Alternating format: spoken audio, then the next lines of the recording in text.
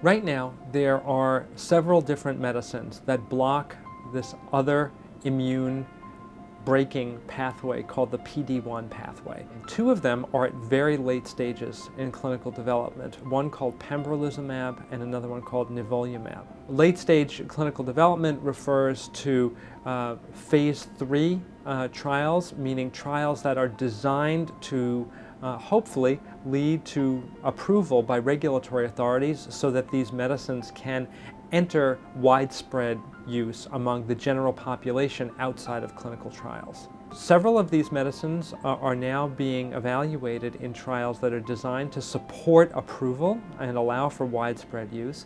Both nivolumab and pembrolizumab have completed phase 3 trials. With the PD-1 medicines, some of them are being tested in clinical trials that use 2-year treatment periods or unlimited treatment periods. We simply don't know yet how long these medicines need to be given for.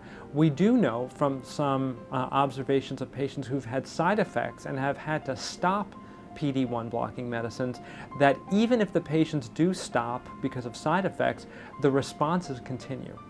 What we're trying to do with medicines like Ipilimumab and the PD-1 pathway blocking medicines is to energize those T cells, to allow them to work better, to get into the tumor and to kill the tumor more effectively. And clearly that can happen, but we know that we need to work even harder. We will not rest until every patient can have a durable response.